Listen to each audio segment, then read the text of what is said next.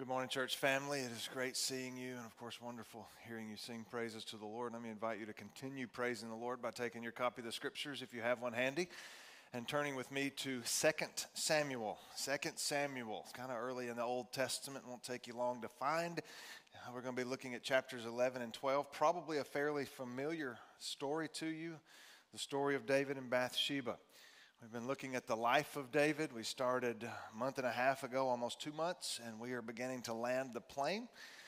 Next week, God willing, we'll look at how David died, and that'll be the end of the series on David. That sounded kind of ominous. And David dies. But yes, we're going to be looking at how his life ended next week. But today we've got some business to take care of here in chapters 11 and 12 of 2 Samuel. I know you just sat down, but I'm going to invite you again to stand with me in honor of God's Word. And I'm going to begin, even though we're going to be looking at verses in both chapters, I'm going to begin by looking at the final 2 verses of chapter 11. The final 2 verses of 2 Samuel chapter 11. When Uriah's wife heard that her husband Uriah had died, she mourned for him. When the time of mourning ended, David had her brought to his house. She became his wife and bore him a son. However, the Lord considered what David had done to be evil. Father, would you once again use this story? Help us find ourselves in it. But more than that, help us see you in it. And see you personally in our lives. We're not very different from David. We do countless things that you consider evil. May we reckon with that and know that our sins are many. God, may we sing from the top of our lungs that your mercy, however, is more. Teach us from your word, I pray in Jesus' name. Amen. Thank you. You can be seated. Whether you've grown up in church like myself or are fairly unfamiliar with the Bible, you've probably heard of 2 names associated with the Old Testament name David, and those names are Goliath and Bathsheba.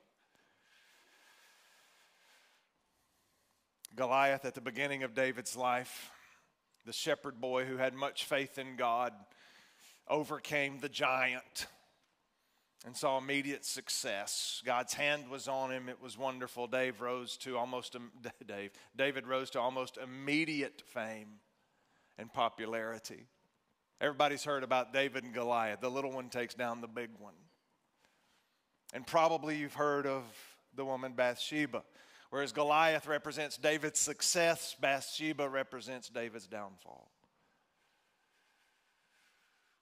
Start of his life, everything looks wonderful, and everything, as we've seen through our study of David, he's rocked along pretty good. And then we read chapter 11 and we think, oh my goodness. A man who's known after a man after God's own heart also has a very wicked and selfish and evil heart. And in a weird way, it's kind of relieving to know that both can be true. Goliath, success, Bathsheba, downfall. One commentator that I read this week commenting on the relationship between Goliath and Bathsheba wrote this: the physical forms attached to the names could hardly be more different. Goliath, an ugly, cruel giant. Bathsheba, a beautiful, gentle woman. Goliath, an evil tyrant. Bathsheba, an innocent victim. But different as Goliath and Bathsheba are in character, appearance, and spirit, there's a similarity in their relation to David. Both bring him into a field of testing, a place of encounter that reveals David's heart. We wish this story wasn't here, but it is. We need to deal with it. You know the story, most of you perhaps. The Bible tells us that when the kings went back to war, which was in the springtime, David decided to stay back this time.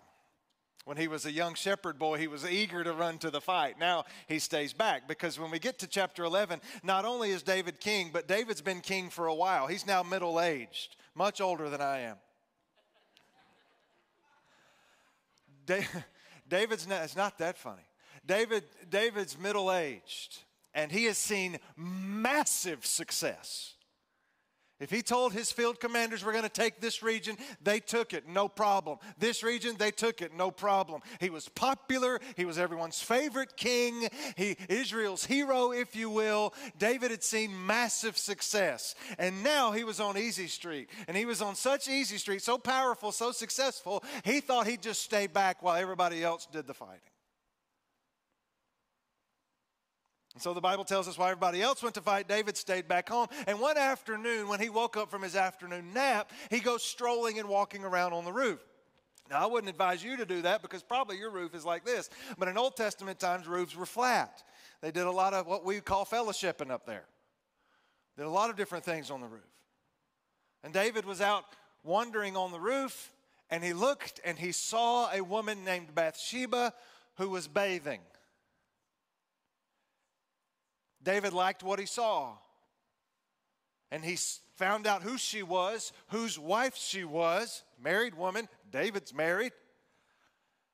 And he summons for someone to bring her to his chambers.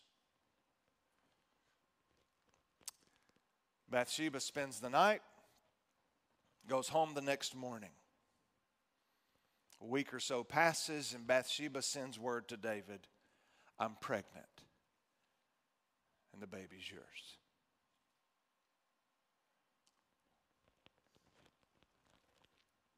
Adultery. The baby belongs to David. David's married to someone else. Bathsheba's married to Uriah. Well, David puts together a plan. We can't have a scandal like this in the nation of Israel. I mean, David's a godly man.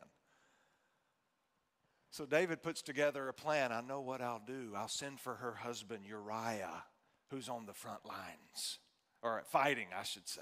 And I'll bring him home, and I'll ask how things are going out there. And I'll say, that's why I'm bringing him home. But I know he'll stay a couple of days, and he'll go to his house and spend time with his wife. And then when he goes back to war, after they spend time together, everybody will think the baby's his. Problem solved. So he goes and he sends for Uriah, and he asks how the battle is, and then encourages Uriah to go to his house. Well, Uriah is a man of integrity, a man of character, a man of values, and he knows that he's got men out fighting, and he can't bear the thought of thinking he's going to go enjoy his family and his wife while his men are out fighting, so he sleeps overnight on David's porch. David wakes up the next morning and is like, what are you doing? You're supposed to go home. And he tells him, I can't do that. My men are all fighting. I have to uphold my integrity and my values. Well, David goes to plan B. It's amazing what we do to try to cover up sin. Can't let this out. So plan A doesn't work. He goes to plan B, and he says, I'll have Uriah stay the night. Well, he'll come over and watch the game, and I'll give him a lot of alcohol, because if he has a lot of alcohol in him, maybe he won't be thinking right, and he'll go home. And if my plan works, he'll go home, spend the night, and everybody will think the baby belongs to him. Well, he does get him drunk, successful there, but even a drunken state could not compromise Uriah's values. He spends the night on the porch again. We got to go to plan C. So David comes up with plan C. Plan A didn't work, plan B didn't work. Why does Uriah have to be such a man of character? David writes a letter to the field commander Joab, and he sends it through Uriah. Uriah didn't open it. You can't open a sealed king's letter unless you're the recipient. But Uriah had his death warrant in his hands because David pretty much said to Joab, I need you to make sure Uriah is on the front lines of battle, which means, in other words, make sure he's dead. Problem solved. It worked. Uriah's dead. Whew! Got that done. David gave Bathsheba a couple days to mourn, called her to his house again. They got married. And all of Israel's full, thinking, isn't that sweet? It's horrible Uriah got killed like that. That sure is awful. But isn't it nice that David's got another beautiful wife? And how sweet it is that they've got such a sweet baby real quick after they got married.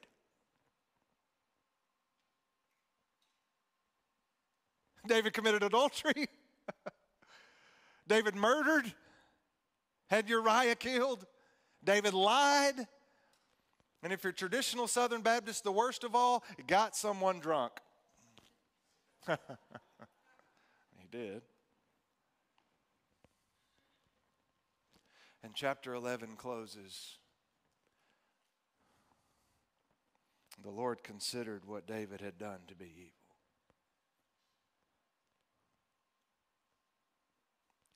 Now, I want to answer the question in just a minute. What does God do to people who commit such acts? How does God treat people who do things, who go through a season where the Lord considers what they did evil? Maybe you've never lived a season like that, but you know someone who does. How does God respond to someone like this? So I want to answer that question. But first I want to answer the question or look at how sin works. Because everything was going so good. I mean, you read about David and you're like, man, what a guy. He and God were close, not just acquaintances, but tight, intimate, rich relationship. He worshiped God. He was loyal. He was a man of integrity and character. He didn't even try to kill Saul when he could have killed Saul, his enemy. There's so many incredible things that David is doing in the presence of the Lord, fully alive. And then he goes on a stroll on his roof, and the next thing you know, he's committed adultery, murdered, and lied to all of Israel. How? How does sin work? We get a clue in chapter 11. There's a word that is used 12 times in this one chapter.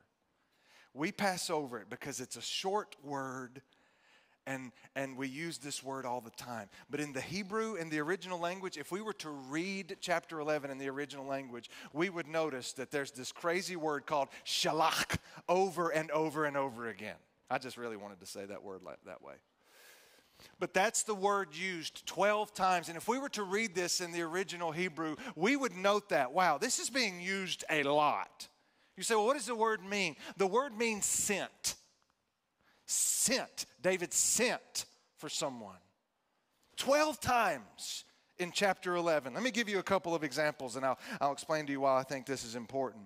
Verse 1 of chapter 11. In the spring, when kings march out to war, David sent Joab with his officers and all Israel. But David remained in Jerusalem. Verse 3, so David sent someone to inquire about her. And he said, well, I'll just stop there. Inquire about Bathsheba. Verse 4, David sent messengers to get her. Verse 6, David sent orders to Joab, send me Uriah the Hittite.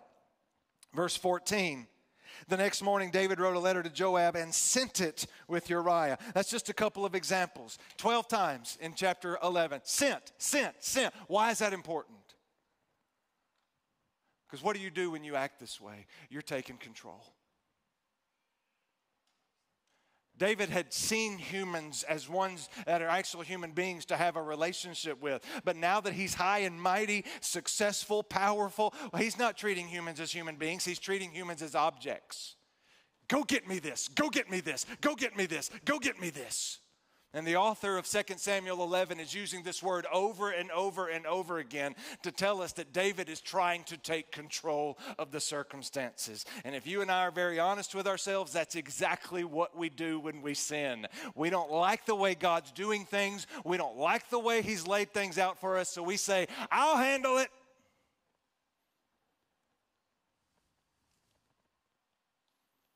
I don't like these circumstances. I'll do it my way. I don't like that you say don't do this. I want to do it because I know better than you, God. I don't like that you say do this. I don't want to do that. I'm going to do this my way. Sin sees people as objects that we can control instead of beings that you're in relationship with. And over in chapter 11, we see this man who was once letting God control him for a season says, I don't like the way things are. I'm in charge, God. And I have a pretty good feeling if you'll survey your sin patterns, you'll notice a very similar thing. I'm going to do it the way I want to.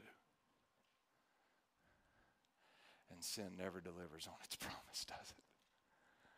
We try to take control, and man, do we mess it up. Philosopher, theologian, author Dallas Willard said this.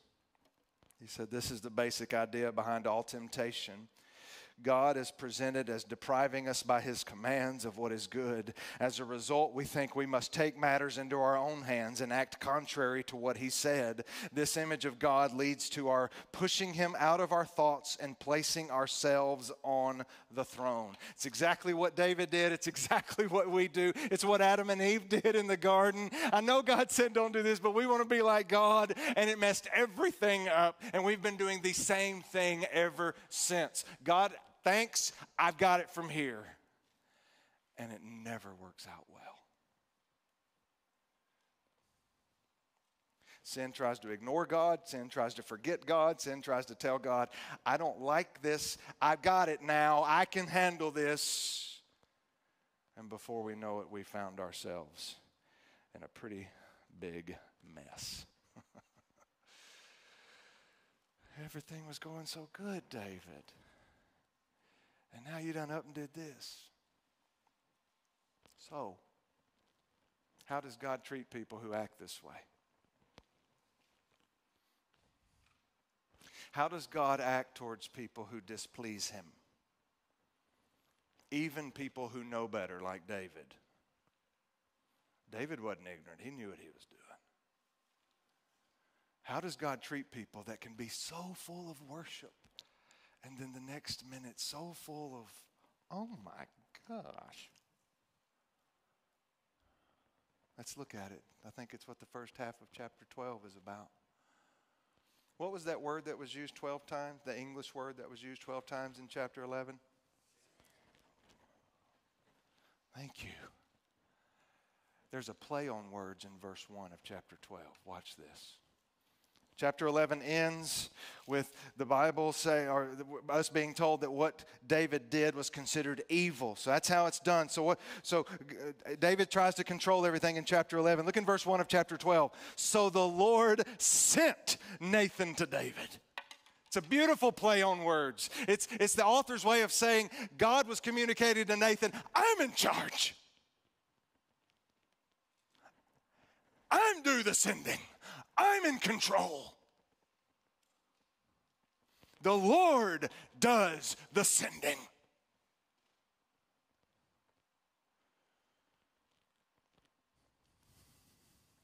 We think we've got control. Get this, most scholars believe, or I say a lot, believe that about a year took place between the end of chapter 11 and the beginning of chapter 12. Which means probably David thought, whew, got that done. Nobody knows. Bathsheba knows. I know. Maybe Joab knows a little bit. But 99% of Israel has no clue. Whew, got that done. And then out of nowhere, the Lord sent Nathan to David. Uh-oh. You know one of the first things God does to us? To those that he loves who commit sin against him, he lets us know that he knows what we've done. God loves us too much not for him to let us know that he knows what we've done. God sends David a preacher. The preacher's name was Nathan, and man was this guy a master storyteller. I long to be able to preach like this because by the time he was done with his little message, he had David in the palm of his hands. I try this every week, but y'all just keep jumping out. Nathan preached this little story to David. I don't know if they were sitting by the fire. I don't know. But God sent Nathan to David and gave Nathan a story. David thought that this was actually happening under his rule, under his kingdom. And here's the story in brief. Nathan says to David, hey, David, there were two men. One was incredibly wealthy and prosperous, had everything, had flocks, had herds, had it all. There was another man nearby who had nothing, incredibly poor, poverty-stricken, he and his family. Well, they scraped and they saved, and the very poor man finally got enough to buy a lamb for his family. They loved this lamb. They treated this lamb like family. It was part of their lives. Well, one day the rich man had a visitor stop by, and the visitor stayed for dinner. And the rich man thought, I don't want to take a lamb from my fold. I'll take a lamb from this poor man's fold. And so he took the lamb, slaughtered it, cooked it, and the rich man and his visitor ate the poor man's lamb for dinner. The Bible tells us that David stopped and said, that man must be killed. That man deserves to die. You mean to tell me that somebody had everything and they took the one thing that didn't belong to them because they thought they needed it? Who would do that? You got to wonder if Nathan was like, I don't know. I don't know if Nathan gave him the stink eye. I don't know if Nathan just stood there like, but he had him right where he wanted him. That man deserves to die. He had everything, and yet he's going to take this one thing that doesn't belong to him. How could that happen? And what does Nathan say to him? Put your eyes on verse 7. Nathan replied to David, you are the man. It's you, David. You're him. You have acted this way. By the way, church, notice the gospel, the Bible, truth, it's very personal. Preaching should be very personal. It's not for somebody else, it's for you. It's God saying to you. Nathan says, you are this guy. In other words, God is letting you know that he knows what's happened. You think it's over. Oh no, God knows. It's you, David. You do know, don't you, that it's very loving for God to tell us that he knows what we've done. It doesn't feel loving, but it is. It's incredibly loving for God to let you know that he knows that you're a part of something destructive. Just imagine with me that one of my 3 kids was involved in illegal drugs, and I knew about it, but I said nothing. How loving would that be? You come up to me and you say, hey, such and such is doing some illegal drugs. I thought you should know. And I say, oh, I know. I'm just not going to talk about it with them. Boy, that'd be a blessing to them. No, the loving thing is to say, I know what you're doing and it will destroy you. That's loving. It is loving for God to say, I know what you did. And there are going to be major consequences, David, which leads us to the second thing God does. Not only does God love us enough to tell us that he knows, but God loves us enough to give us consequences for our actions. You do know, don't you, that when you sin, there are consequences. And this is actually, even though it doesn't feel it, it's actually a very loving thing. Can you imagine what a cesspool we would be in if there were no consequences for sins? Okay, I think we'd be in some. It'd be bad. God reminds us by every time there are consequences with our sins, and there are always consequences with our sins, God reminds us that we weren't wired to disobey. We weren't wired to live in sin. God loves us, and if we step outside of that love and do things our own way, there must be consequences because it's not how he made us to live. And the second thing God uses Nathan to do to David is to say, you need to let him know that there will be major consequences because of his sin. Put your eyes on verse 10 of chapter 12. I think it's verse 10. Yes, verse 10. Nathan to David, now therefore the sword will never leave your house, because you despised me and took the wife of Uriah the Hittite to be your own wife. This is what the Lord says, I'm going to bring disaster on you from your own family. I will take your wives and give them to another before your very eyes, and he will sleep with them in broad daylight. You acted in secret, but I will do this before all Israel and in broad daylight. In short, David, you have messed up your entire family. For the rest of your life, your family's a mess. And if you keep reading, you think you're watching a Jerry Springer episode. It's bad. His sins were passed on to his sons, sins of power and sexual escapades. And Nathan is letting David know, God knows what you've done, and there will be consequences for your sins. Your family will suffer as a result of what you've done. Goes on to say, the baby that Bathsheba was pregnant with out of wedlock, that baby will die. There are consequences to your actions, David. David will have to live with that. And you and I need to be reminded and hopefully have some holy fear injected in our soul that there are consequences for sinful actions.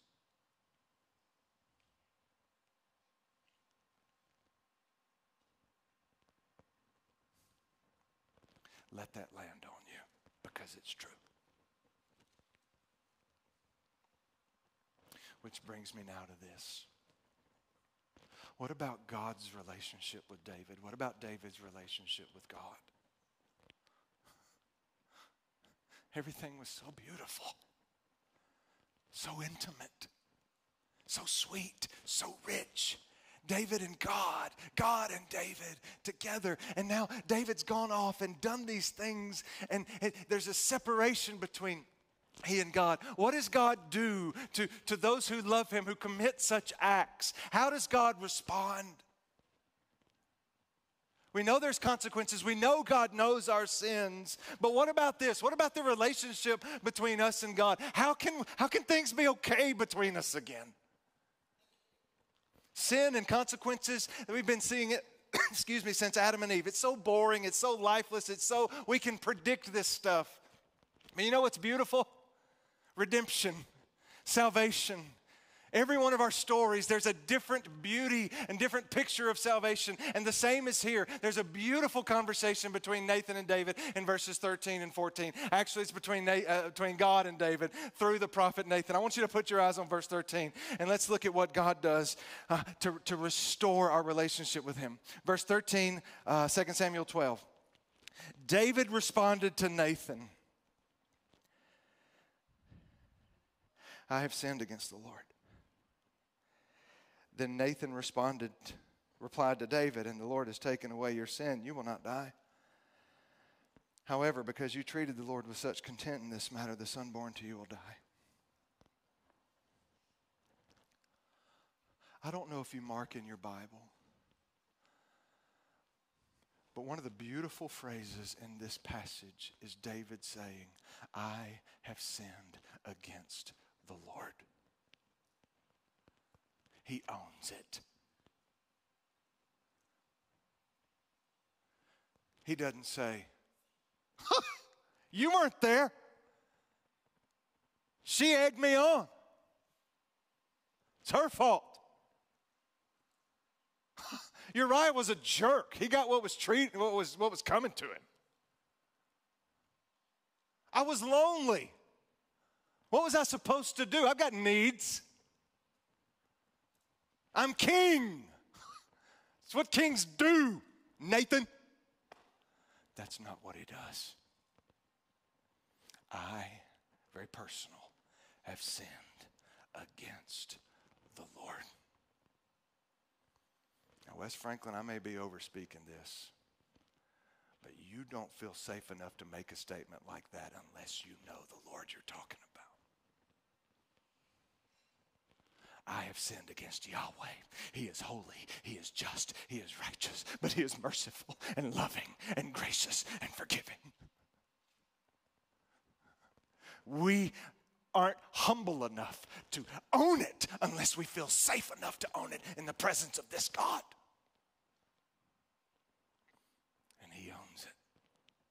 He doesn't blame anybody. He says, I have sinned against the Lord. Now watch what Nathan says next. You'd think Nathan would be like, got that right. It's over between you and God. I wonder what you think sometimes after you wake up after a season of sin, what God is saying to you. What Nathan does next is shocking. Again, verse 13.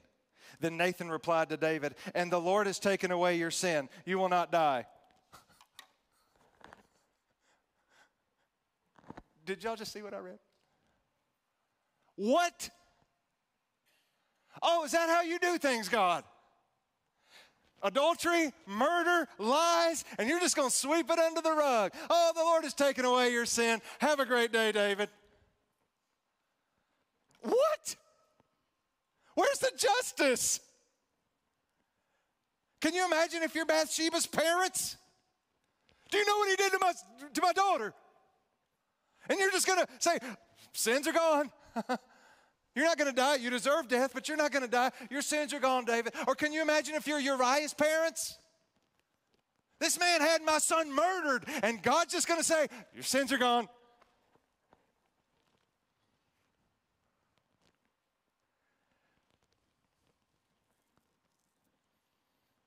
That doesn't make sense to me. Where's the justice? Somebody's got to pay. Somebody's got to pay for his sins. And I want you to read verse 14 with me. And if you know your gospel, the gospel, I want you to tell me if this sounds familiar to you. Verse 14.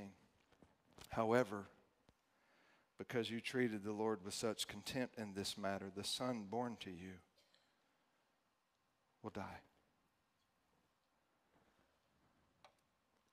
David, you're not going to die. An innocent son is going to die.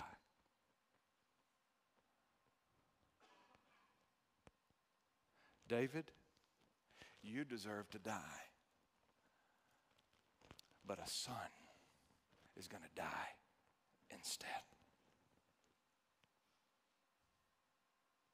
David, a consequence of your sin is your son dying instead of you. But that is going to be a picture, a type of something much deeper, much greater, much more global. Because David, I'm going to send my son who will die for the sins of the world. God has taken away your sin, David. God has taken away your sin, ma'am. God has taken away your sin, sir. You say, well, what about? Because somebody died in your place. And it's a son, an innocent son named Jesus. There's our word again. God sent his son to be the Savior of the world. What do? Own it. Own your sin. I've sinned against the Lord. And what's he going to do? He's going to say there's consequences. But you and I did what I had to come to you. Don't go to God and say, I promise I'm going to do better tomorrow. I'm going to do better next week. I'm not going to do that again. That won't get you very far. How's it worked for you before? Go to God's character and depend on what he is going to do for you. Most scholars, most everybody believes that David wrote Psalm 51 after this event.